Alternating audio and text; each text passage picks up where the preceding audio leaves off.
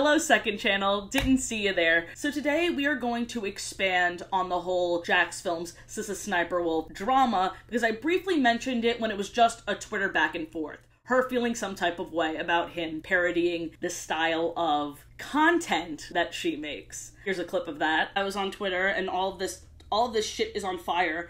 And then there's a little tiny fire over here, more in my circle, that has to do with jacksfilms and sssniperwolf getting into a little Twitter beef. And truly the jacksfilms sssniperwolf thing is not as serious as the Colleen thing, obviously. It's just crazy that that was also happening at the same time, so I just wanted to bring it up briefly. And that was also wild, because sssniperwolf is like, oh, I get more views than you, old man, bringing up his, like, looks, trying to be a Drew F. Wallow, when really, it doesn't apply, it's not appropriate, you're just getting defensive, because your content is geared towards children. Just own it. It's very lowbrow. She's getting ratioed left and right, and meanwhile her only defense is, but I get views, but I'm a bigger YouTuber. But today I decided to make a bigger picture video about it because I've been keeping up with his parody channel, jacksfilms. One thing that I always loved about jacksfilms is his commitment to a bit. And that's initially what I thought this was. And it is. I mean, every time this end screen comes up of him trying to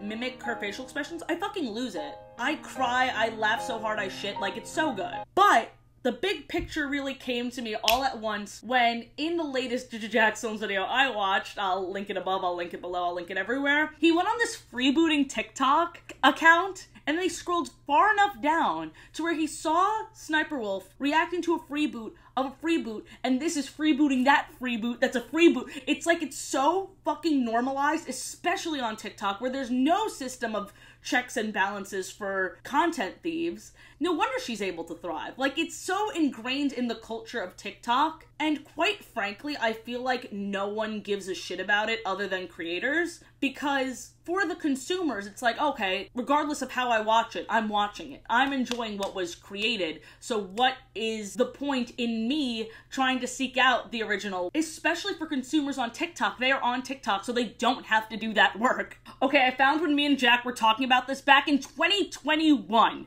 so it's not like he's just jumping on to sssniperwolf's case because of, what were people saying? It's sexist?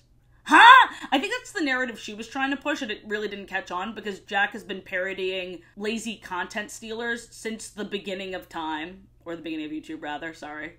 It's always something he was passionate about because it sucks when people are making money from something they didn't make. As sssniperwolf says herself, the big guys be eating all the little guys. We're so used to this kind of exploitation in every other field. In the corporate world, in the healthcare system, in the restaurant industry. And I feel like people disregard entertainers and actors because it's like they're following their dreams. And it's like, yeah, I can love being a content creator. There's not many things I complain about with it, but it's the platforms not sticking up for the people that are honest and use the platform in the way that it's intended. I have my TikToks being stolen, and I've reported it, and TikTok has gotten back to me saying, oh, we don't see them doing anything wrong. Maybe if you were verified, you could appropriately report a theft. It's bonkers! And I think it's because this thing, being the internet, has grown so much that YouTube, TikTok, they realize people are going to go on and watch them regardless, so why would they shoot themselves in the foot and scold people that are getting eyeballs on advertisements and commercials and bullshit? Because that's all they care about. That is the one thing that Jack put his foot down about. It's not like he expects YouTube to delete her channel, but propping her up as this, like, A++ exemplary creator? What does she create? Listen, I do Watching Blank Drunk. I do reactions. It's fun to engage with things, but when those things are 5 seconds long and you're just describing what happens, it's not creating. People are literally just watching you for the TikToks. You are making a glorified TikTok compilation where your face is just there being like, she should not be able to monetize from doing that. And I think, nay, I know she's capable of doing other things, because didn't she start as a gamer? Interact with anything else. 3-second videos. No, unless they're yours, there's nothing you could possibly add that will enhance the quality of the content. Best and worst gender reveals fails. I don't think we need your input after, you know, something explodes and it's blue and you go, it's a boy. We got that.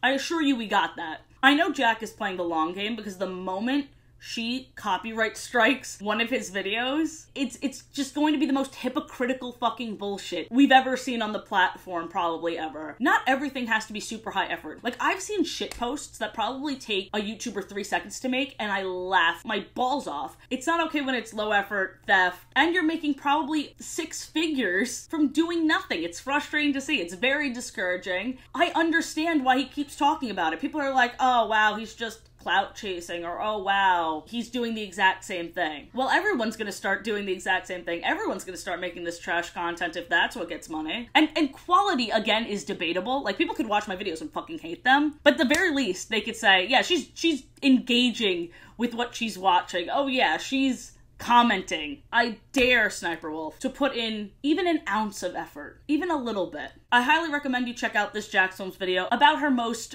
egregious sins, including but not limited to forgetting to react and stealing the joke from the TikTok, like cutting the TikTok off short and then saying what they said and playing it off like it's her joke. That shit really got me. Anyway, have a great day, second channel.